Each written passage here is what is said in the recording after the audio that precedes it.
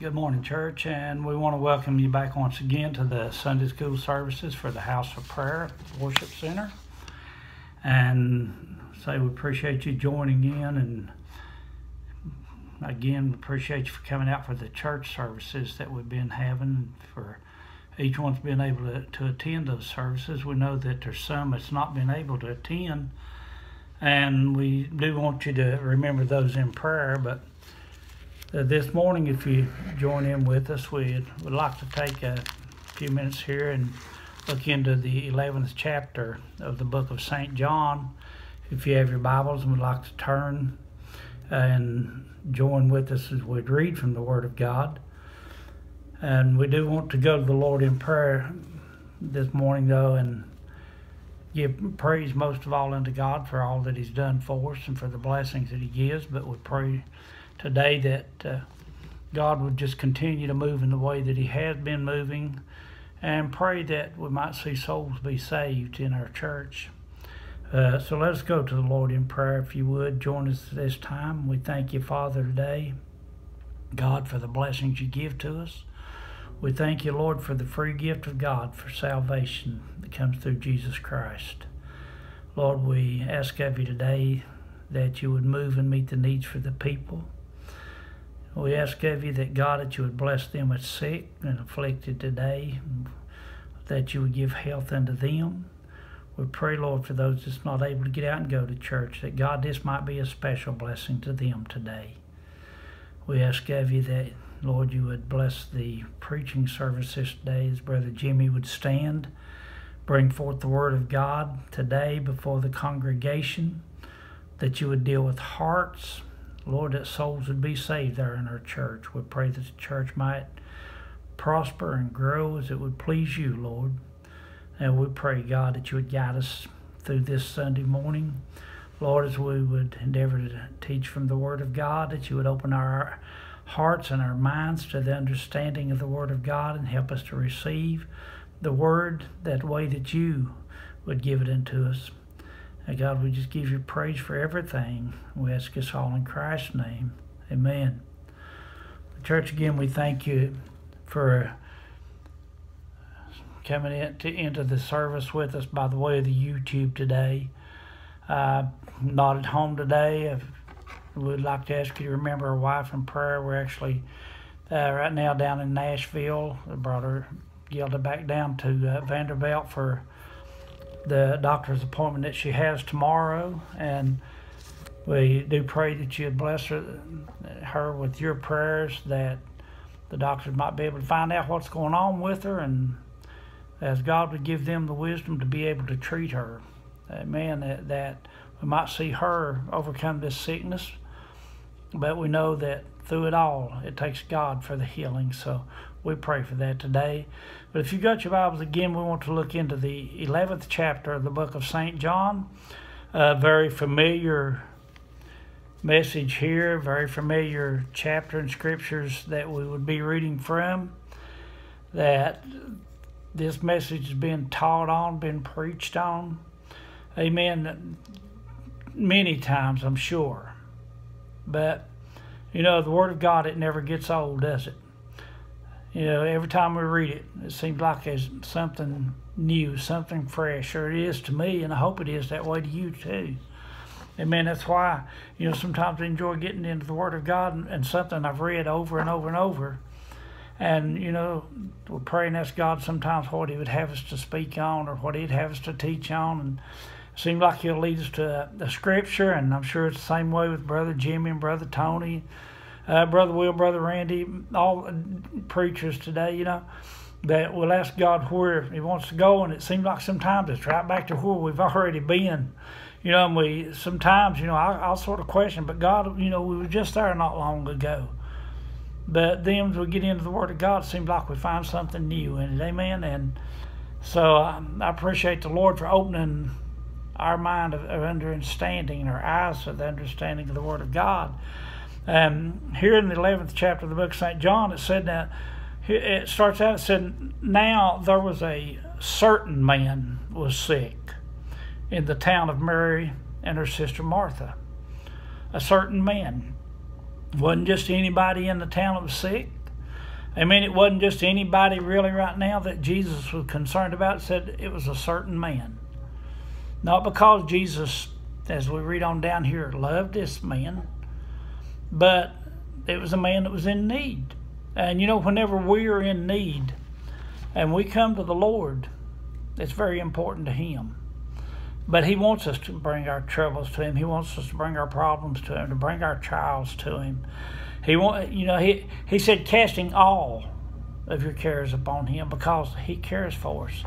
And it said here, that this certain man, the brother of Mary and the brother of Martha, that was very important to Jesus, very, very dear to Jesus Christ. And their brother was sick.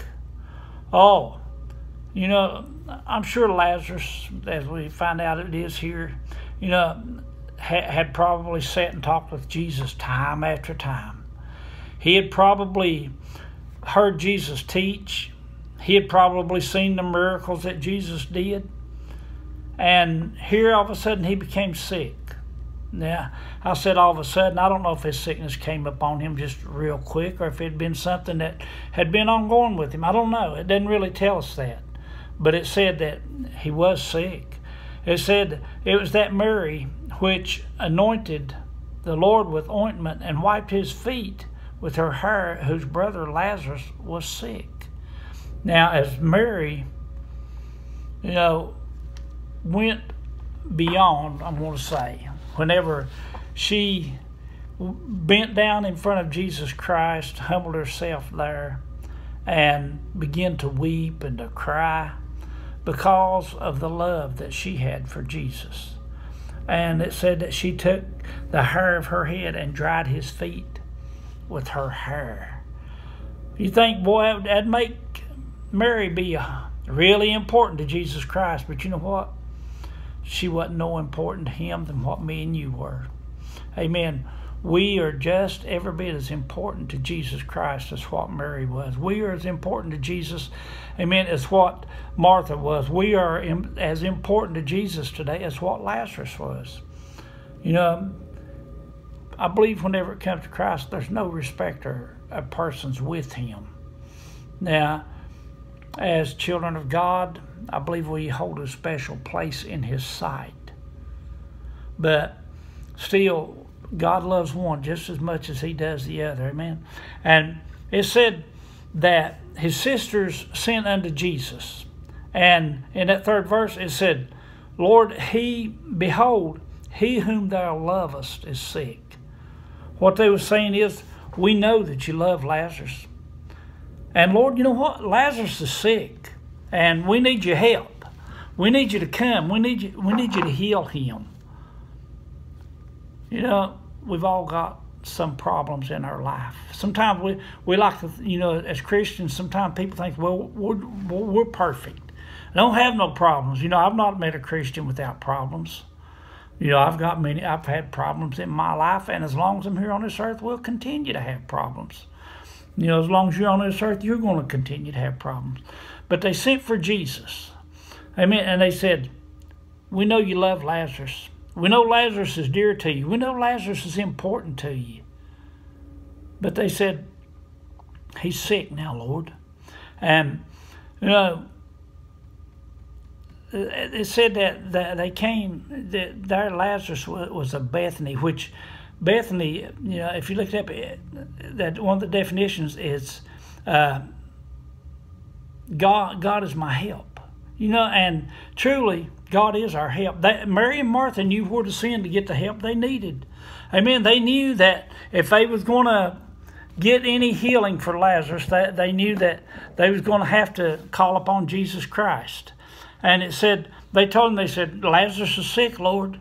They expected Jesus just to jump up. They expected him to quit doing everything else. They expected him to turn away from the multitudes. They expected him to tell the disciples, I've got to go. That's how important they knew that Lazarus was to Jesus. But when they came to him and they told him, they said, Lazarus is sick. They knew that Lazarus was at a point that he was probably going to die if Jesus didn't come and do something. But it tells us there, whenever they told him that Jesus, yeah, he was very concerned about it. Amen. I believe he was very concerned. That it said he stayed there at Bethany, where he was at, rather, before he came to Bethany. He stayed there 2 more days.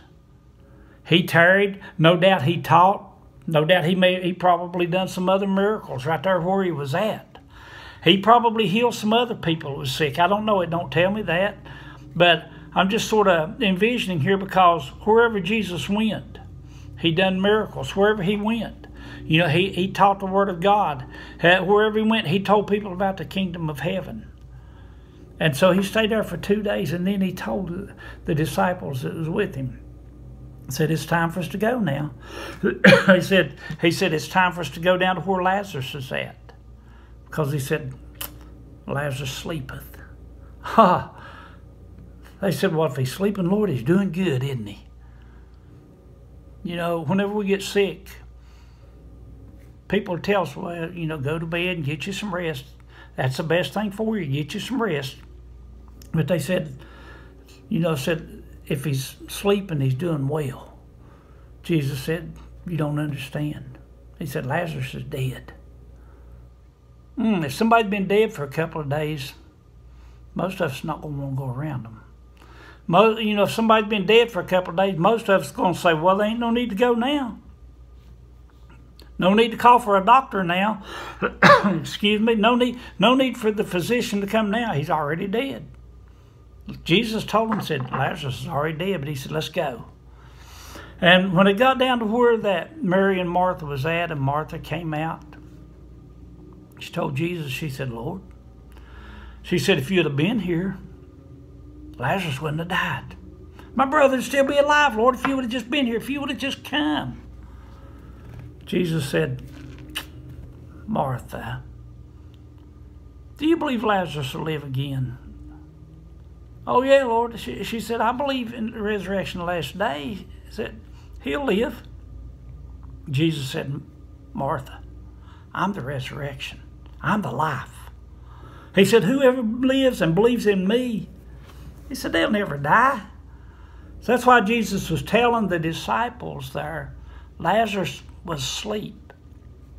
When we trust in the Lord, we close our eyes, we just go to sleep in the Lord. You read on just a little bit farther down, that was in the 21st verse there that Jesus told Martha, whenever they was talking. And Martha said, if you'd been here, said, my brother wouldn't have died. And then I want us to look on over then, just a little bit further down, in verse 32. Martha's already come to Jesus. Jesus has already explained to Martha. Now, verse 32, John chapter 11, verse 32, after all was said and done, here comes Mary. Mary, very important to Jesus. Mary trusted Jesus. Mary loved Jesus. Jesus loved Mary. And she comes to him here. And it said, verse 32 said, then when Mary was come where Jesus was and saw him, she fell down at his feet, saying unto him, Lord, if thou hadst been here, my brother had not died. Why didn't you come, Lord? Why did you tarry? We sent for you. We believed you. We trusted you was going to be here. Lord, why didn't you show up? Why didn't you come and heal him, Lord? If you would have just been here, he'd still be alive. Said Jesus, therefore said, in verse 33 said, when Jesus therefore saw her weeping. You see, Mary was very upset because Lazarus had died. Whenever we have a loved one died, we get upset, don't we? We weep. We weep whenever someone dies, because usually, especially if it's a family member like that, when they die, there's a part of us, it seems like, dies with them. And it said that Jesus saw Mary and said she was weeping. And the Jews that came with her, her friends, her loved ones that was with her, they was weeping also. They were weeping, some no doubt because they were heartbroken because of Lazarus. Some of them was weeping just because they saw Mary weeping. And they were heartbroken because she was heartbroken. That's what a true friend is. But it's what a true Christian does. When one Christian is heartbroken, one's weeping, one's going through a trouble, we all go through that, okay? We all go through that trouble. We weep with them. We're supposed to. If they mourn, we mourn with them. When they rejoice, then we rejoice with them. But it said that Jesus saw them weeping, and he groaned in the spirit and was troubled. Can you imagine Jesus groaning because he was looking around? And he saw Mary weeping. He saw Martha weeping. He saw the other Jews weeping. And he got troubled in the spirit. And verse 35 said, Jesus wept. Did Jesus weep because Lazarus was dead? I don't think so. He no doubt wept a little bit because that Mary was weeping. He was heartbroken with her. But I think Jesus was weeping a great deal because he saw their unbelief. He saw that even though they had trusted him, and they were still trusting him, they didn't really have the faith at that time to believe that Jesus would raise Lazarus from the dead. That's why Jesus came. He told them, he said, it's for your sakes that I didn't show up. He said, if I had showed up, I would have healed Lazarus. Lazarus would be with you. Lazarus would be alive. But that's all you'd know that I could do. You'd know that I could heal, but that would be it. He said, I want you to know I can do more than just heal. I want you to know I can go abundant beyond that. He said, I can raise the dead. Oh, isn't that amazing today that Jesus can raise the dead? The Bible tells me in the last day, the trumpet of God is going to sound. And when that trumpet sounds and Jesus speaks and he says, come forth. You know, we read here on down just a little bit that Jesus told him to take away the stone, and then he looked over into the grave and he said, Lazarus, come forth. Lazarus, you're dead. But this is Jesus speaking. This is the resurrection and the life that's speaking. I'm the one that holds the keys to death and to hell. I'm speaking. He said, Lazarus, come forth. And immediately, Lazarus raised up from the dead and came to the place to where Jesus was at. I'm glad that whenever we, church, hear the trumpet of God sound, and Jesus says, come forth. Come on home. It's time. The dead in Christ are going to rise up. We that are alive, I'm talking about the ones that are alive in Jesus Christ, we're going to raise up. And we're going to go to meet the Lord in the air, where we're going to be with him forever and ever and ever and ever and ever. Jesus said, he that lives and believeth in me shall never die. I'm going to live eternally. Church, I might close my eyes down here for a while. I don't know. I may be, and I believe we're going to be, one that's going to just see him split the eastern sky and step out on the clouds. I believe we'll be them that the dead's going to rise up, and then we're going to go up with them to meet the Lord and to be with the Lord throughout all of eternity. I hope you're ready to go today. And if you're not, Jesus proved this right here when he raised Lazarus. Jesus didn't come just to heal. He loved Mary, he loved Martha, he loved Lazarus. But the persons he loved, people, I should say, that he loved the most, I believe, is the ones that's lost. God so loved the world that he gave his only begotten Son, that whoever would believe in him should not perish, but have everlasting life. Jesus came to seek and to save that which was lost. That is the greatest love he has, is for the lost. So if you're lost today, would you come to Jesus as we pray? Amen. Father, we're thankful to you once again today for Jesus Christ. We thank you for salvation. And we pray, God, that you would deal with the hearts of them that are lost. We pray, God, that you would speak to them that don't know Jesus Christ as their Lord and Savior today. And I pray, God, they would open up their heart and ask Jesus to come in. Now, Lord, we ask you once again, bless the preaching service this morning. Bless Brother Jimmy with the words to speak, that souls would be saved in the church today. The kingdom of heaven would be blessed. And God will give you praise, for we do ask it once again in Christ Jesus' name. Amen.